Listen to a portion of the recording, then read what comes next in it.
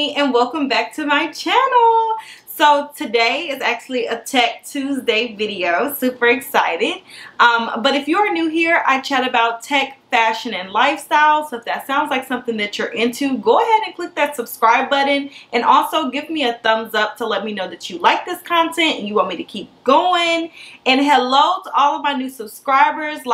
I am so happy to have y'all here, and I'm also doing a giveaway at 300 subscribers. So make sure you share this content, share all of my videos so I can get more subscribers to come join us in all of this funness and this journey with me and YouTube. And so just to get started with today's video, not to hold y'all long, today's video is going to be me really just giving the pros and cons of boot camp versus self-learn.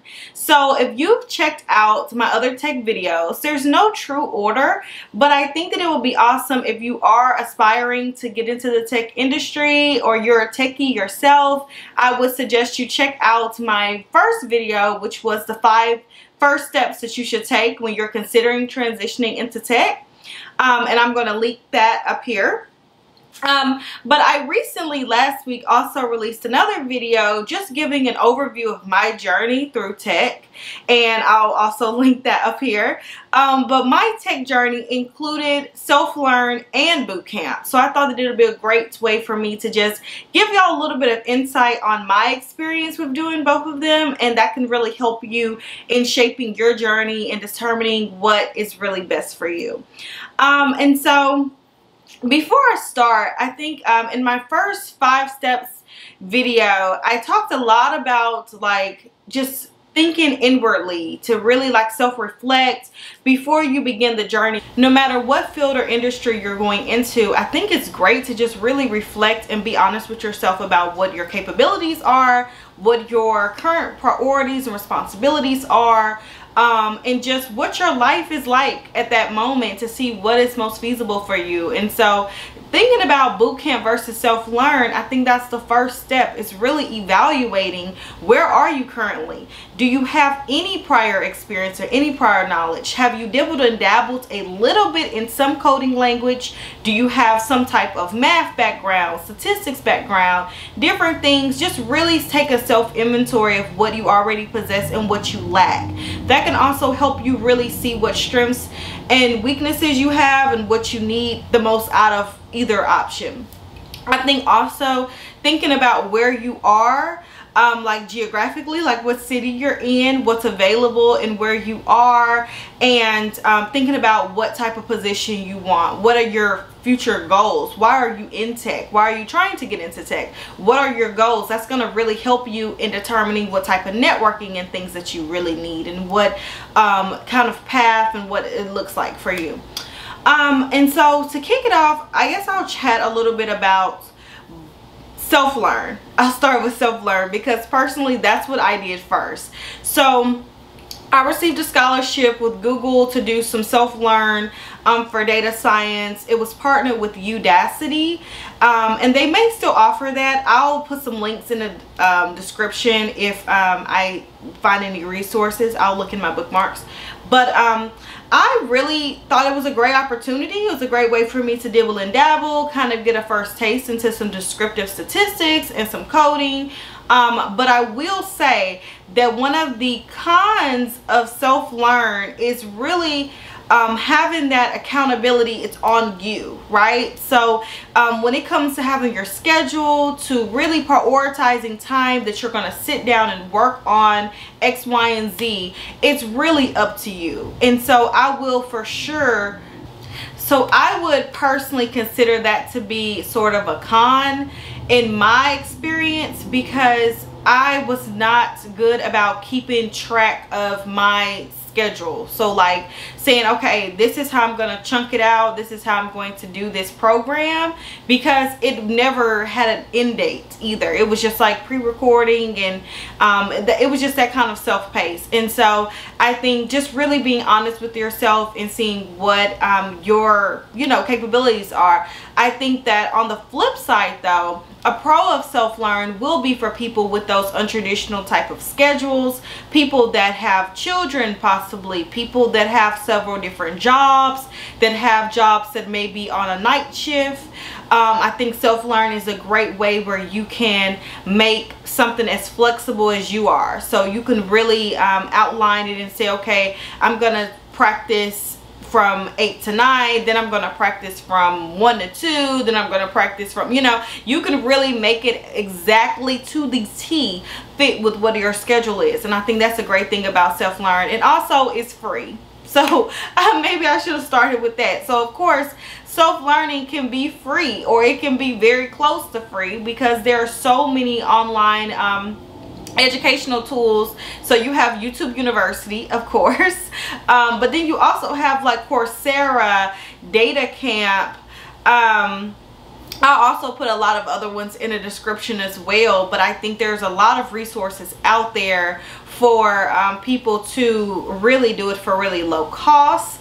But I will say, because of all the resources out there, it can be overwhelming, right? It can be very overwhelming for you to say, okay, which one should I do? There's 5 different, not even 5, there's 5 million different resources out there for Python. Which one should I do? So I think really could be mind-boggling, you know, to really get through all those different resources, but it's just very low cost, which can be very appealing to people, especially people that are just testing things out, seeing if it's right for them, without really losing any money in the game. I will say another con of self-learn, which is going to kind of transition me into Bootcamp, because it's my favorite pro of Bootcamp. One of the cons of self-learn is networking.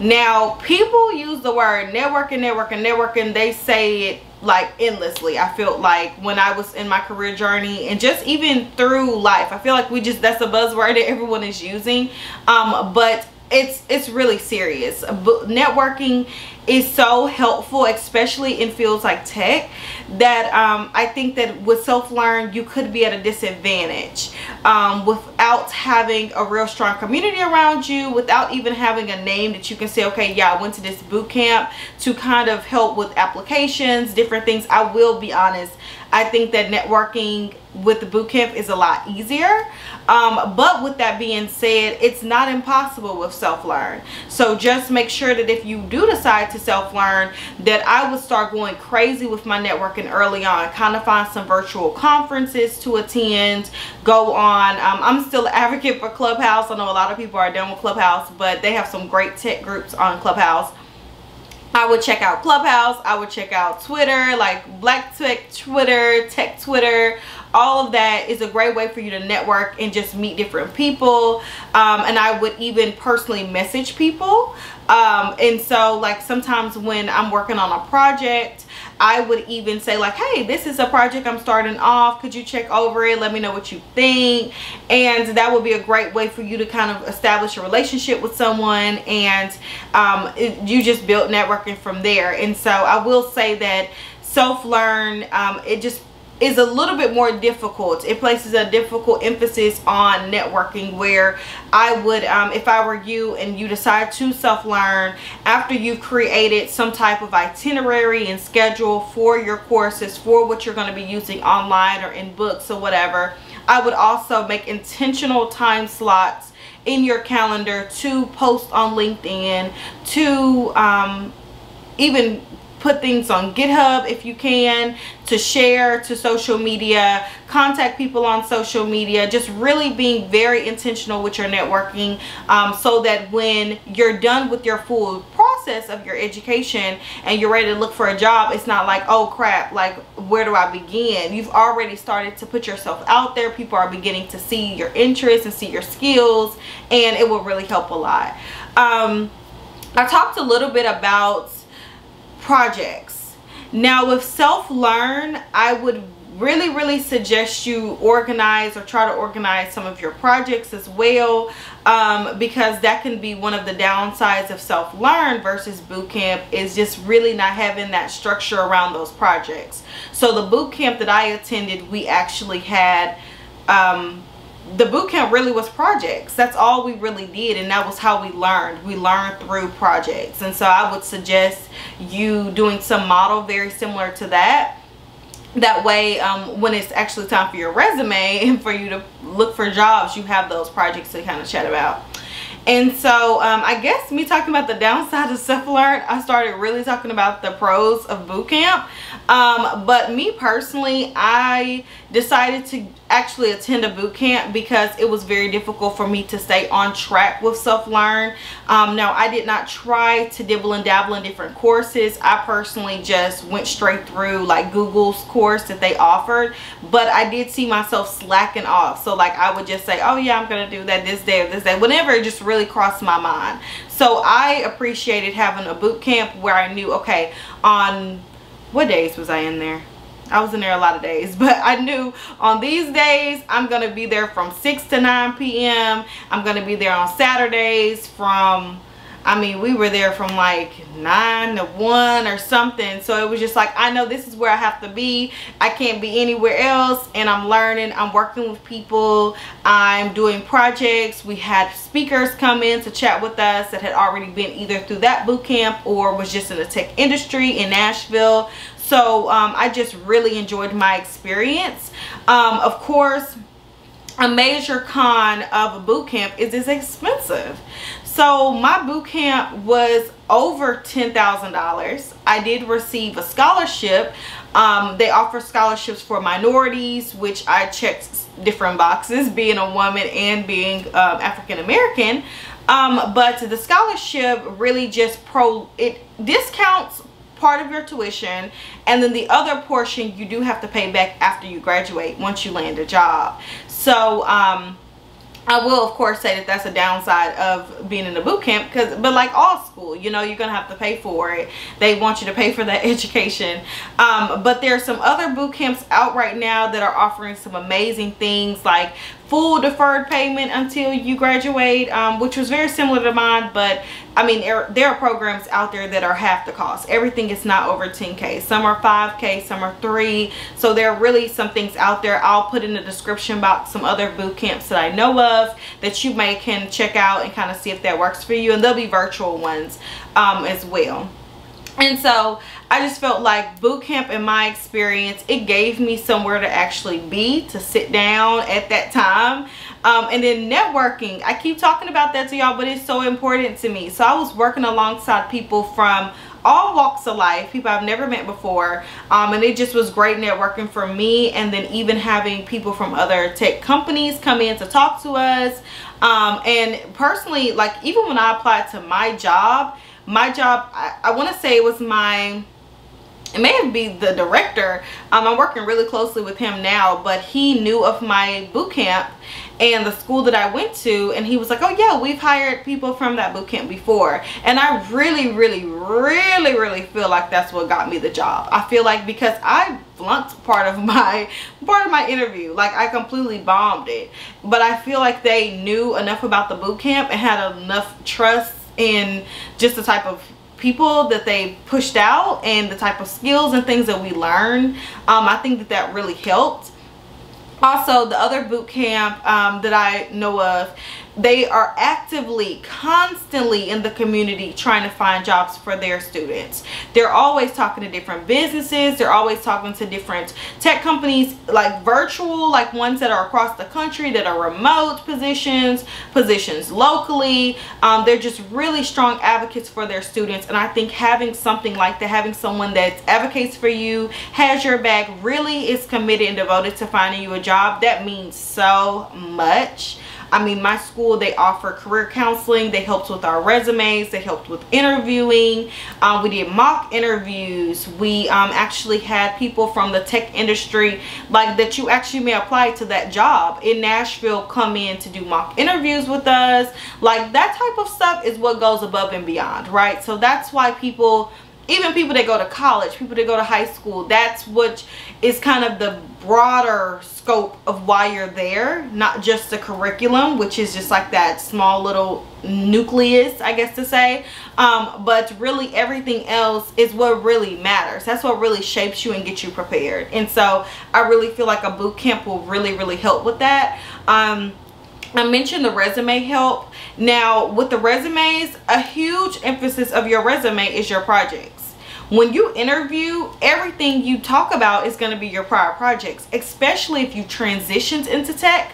Me personally, that's all I had to talk about. That's all I really had to show my skills. Now, of course, I had other positions that I was able to kind of weave into saying I handle data, but to really advocate for my skills in Python, SQL, Tableau, Power BI, I really had to show those projects. And so having projects that you can talk about from beginning to end is so important. And even being able to shape that in a way to say, I was able to help this company save $100,000. I was able to help this company identify 5,000 students that won't graduate. You know, that type of stuff is so important, and it looks so good on your resume, and it really wows people in interviews. And I feel like with boot camps, you're able to get that type of experience and that type of project under your belt.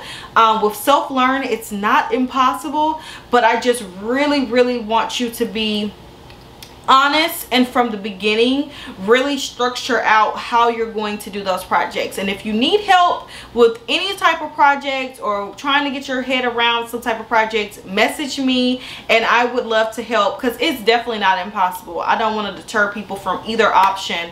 I think that there are definitely pros and cons to them both, which is what I was sharing with y'all. But I think at the end of the day, just really being focused and really being intentional about your journey, saying, okay, by this date I want to be in a tech position, or by this date I want to know at least introductory Python. I want to have a Python project under my belt. I want to have a Java. I want to have a web page. I want to have an app. I want to have some type of tech product under my belt by this day. Does not have to be perfect. It just can be something to have under your belt to say, okay, I am trying, I am starting, this is what I'm interested in. And you can actually just shoot that out to different people. That'll be your networking, you know, just tweeting about it, hashtag Black Tech Twitter, Tech Twitter, those hashtags. I mean, it just elevates your tweets and gets it out to so many people, and you'll have so many people contacting you and communicating about your project. So I definitely think that both options can be great. And if y'all have any other questions about boot camps or self-learn, or any resources or questions that you have, just definitely feel free to contact me, because to be honest, even after boot camp, I've completed a boot camp and I'm still doing self-learn. So you never really stop learning this stuff. No one 100% knows anything. So knowing and having resources is always helpful. Even if you've went through a boot camp, or even if you're thinking about doing a boot camp, it's so helpful to have some other resources that you have bookmarked. Like, okay, yeah, I need to brush up on this before my interview. My boot camp really didn't talk a lot about this, but I'm interested in it, so let me check this out. So it's always great to have. So definitely message me if y'all have any questions. I'm so excited about getting this tech content out to y'all. And thanks so much again for watching. Remember to subscribe and share this video, okay? Thanks, y'all. Bye.